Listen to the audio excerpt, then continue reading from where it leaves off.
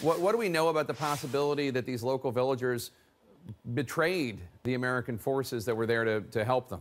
Jake, a defense official tells us, in his words, it's very probable that someone or some group of people in that village tipped off ISIS to the presence of U.S. forces there. In fact, from the very early after-action reports from survivors of the ambush, they expressed suspicion that they had been delayed in that village and then tipped off to allow for the ambush to take place. Another indicator is this, that when they did go into that ambush, it was a pretty elaborate setup. There were heavy machine guns, there were RPGs, there were mortars. That requires some time, some setup, presumably some planning, which adds to the sense that they were tipped off to their presence there.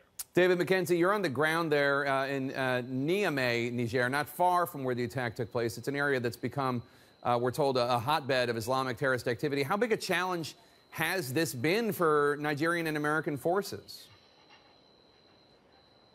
Well, it's a big challenge for the Nigerians, and certainly that's one of the reasons why there are American soldiers on the ground here. Just a few hours from where I'm standing is where that deadly ambush took place, Jake, and that is an area on the border of Mali where you have these very fluid militant groups moving in and out across the borders, engaging in these kind of attacks. So one of the big questions right now, Jake, is whether there was some kind of intelligence failure that sent these American soldiers into harm's way on what was supposed to be a routine mission, which was seen to have not a very high level of threat against these soldiers, and as Jim described, they ended up in a massive firefight.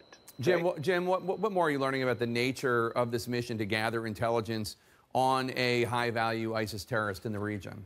These teams go out all the time to survey the scene, often to meet with local leaders, village elders, etc. On this particular trip, they were asked to stop in an encampment where it was believed that a known ISIS leader had been before, not at that moment, but had been before, to see what intelligence they could gather. We've been told explicitly they were not sent on a mission to kill or capture that ISIS leader. He wasn't there, but also this is not the team that would do it. It was not a team either equipped to or backed up with the resources, including air cover, necessary to carry out such a mission. And David, the head of African Command, U.S. Forces, is calling for more resources in the region?